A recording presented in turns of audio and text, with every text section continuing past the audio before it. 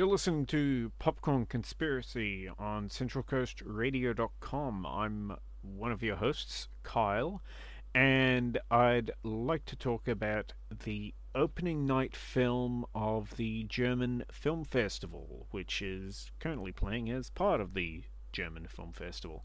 It's called A Thousand Lines, and, well, it's about fake news. Now, that that very term alone is enough to get a lot of people's eyes rolling, especially those of the men and women behind Chronic, which is Europe's, at least in the course of this movie, it's Europe's most popular weekly news magazine.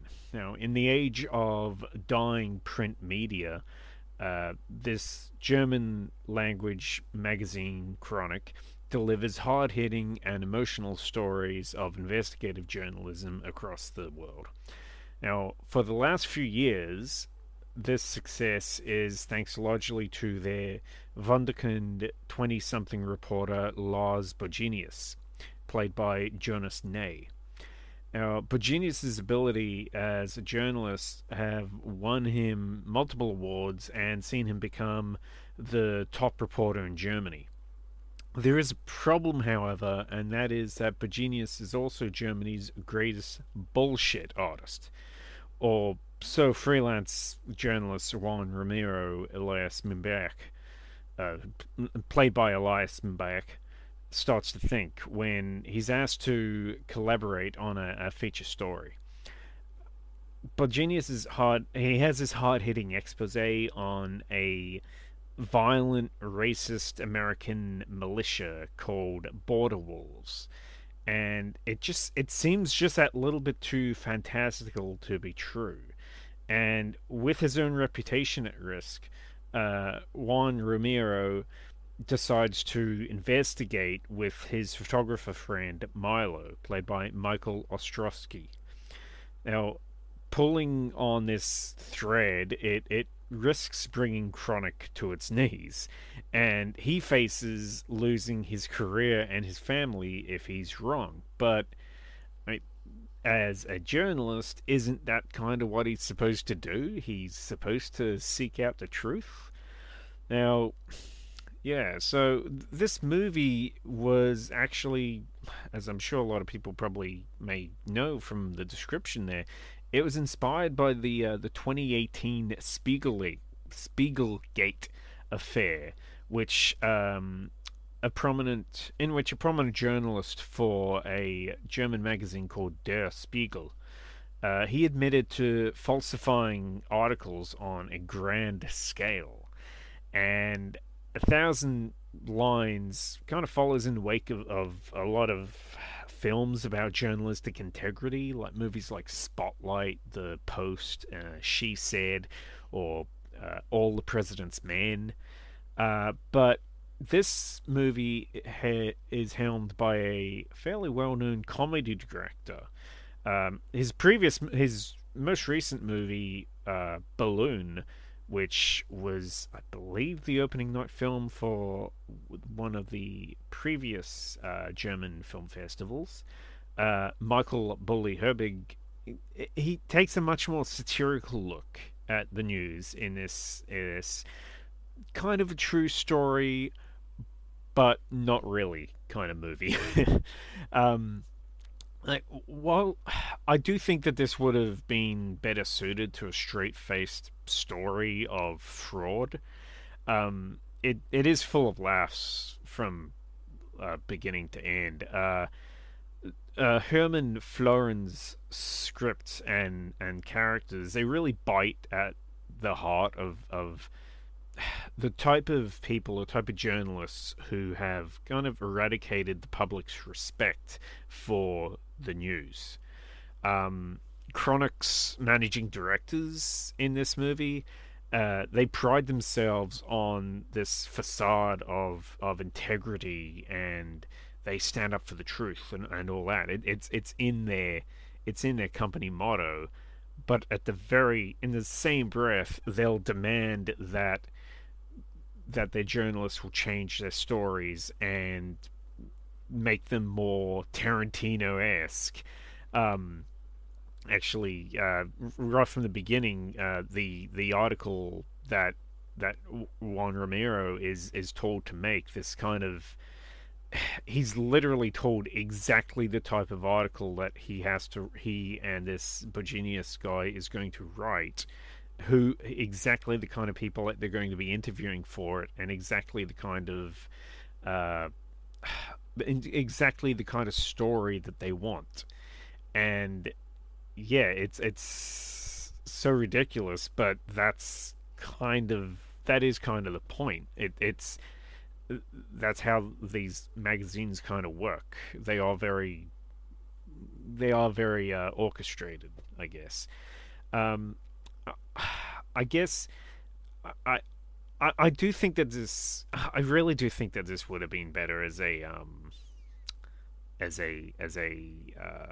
as a serious movie, but it is the movie. It is really elevated by the lovable schlub main character of Juan. Um, Imberek, he plays the part of this struggling husband and father of four daughters with this real charm, and you can't help but root for the guy in this like uphill battle.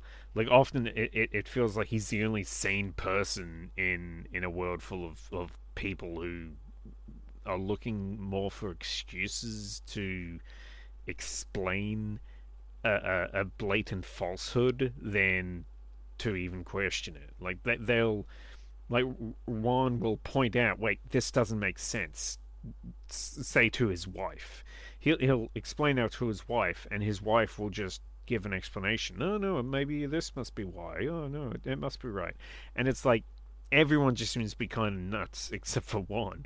And I I find much of the, to be honest, speaking of his wife, I find much of the personal aspect of the movie, such as Juan's arguments with his wife over his obsession with the truth, and kind of his being away from his family and stuff like that. I think that really kind of fails to tie back into the main plot in a real in a cohesive way. Like the scenes with his four young daughters, like they're cute and all, but I don't think they serve. I think they more distract from the core narrative than add to it. And on top of that, I mean, the fact that they focus so much on Ron's uh like building up his family and his backstory and stuff like that, it kind of just highlights how thin most of the other characters in the movie are. Like none of the other characters in the movie get the kind of focus on their families as much as Juan does. And to be honest, for such a short film, it is only about 90 minutes. I would have liked to have seen that time spent more on the investigation that Juan and Milo do into Begenius's other articles. This is something that is hinted at, but it happens off screen. The idea that Juan and Milo, when they start to find out that wait, this this border wall story seems to be mostly made up. We're going to have to investigate his other stories as well. It really happens off screen. Off screen, you don't really see a whole lot of that expanded on. And I think that was really a pity because I thought that's where the core of the movie was for me. Um, I think another problem that might come because of the comedic tone, speaking of Genius, is that he never come this Laws character. He never really comes off as this master manipulator, this this perfect liar. That this like he never really comes off like a talented Mr. Ripley type of person that they're really trying to paint him as. Um, I mean, it's just really blatant from the first words that he says in the first scene that he's in that he's a pathological liar. Uh, he's talking about his sick sister, and you're even getting flashes of his sister who's clearly really ill, but you can just tell that he's full of it, you know. Like I think that the actor playing him this he's actually perfectly cast because he looks almost identical to the real person that the character is based on, but there's this lack of confidence behind every one of his fibs that nobody seems to pick up on except for one. And added to that, I think at times it feels like the film has no faith in the viewer's astuteness. Like, there's fourth wall breaks that are used heavily to hammer home what is happening, or to simply voice a character's motivations aloud. Like, they don't just trust the audience to be able to figure out what is happening or to even understand why a character is doing a certain thing. They literally have to stop the movie and have that character talk to the screen and explain what they're doing. And it's really over the top. And I know it's stylish. I know that's kind of the the stylish way of storytelling. It actually does in some other ways lead to some creative scenes. Like, there's these heated emails that are going on between Ron and Lars, and it's kind of portrayed visually as Lars uh, talking down to Juan, and they're actually it's shown as they're in a classroom and Lars is talking down to Juan as if he's a literal child, you know. And it's like that kind of stuff is that kind of stuff is interesting. There's some cool split screen stuff. Um, there are interesting things done in this movie, but yeah, in other ways, I don't think that it really. I think that a more serious take on the movie would have helped just really hammer some things home a lot better than just simply explaining them to the audience. Um, that said, a Thousand Lions, it's an entertaining film, and it's kind of about the failings of journalism and fake news, but it's also about the importance of journalism as well. Um, like, that's something that the movie kind of, to be honest, it kind of pulls it out as kind of like a Hail Mary kind of thing right at the very end. But the point is, like who knows how long in real life this this Lars Virginius character, how long he would have been lying and getting away with it if it hadn't been for a reporter investigating him and doing the right thing. Um, the movie's still a little rough around the edges, but it's a it's a it's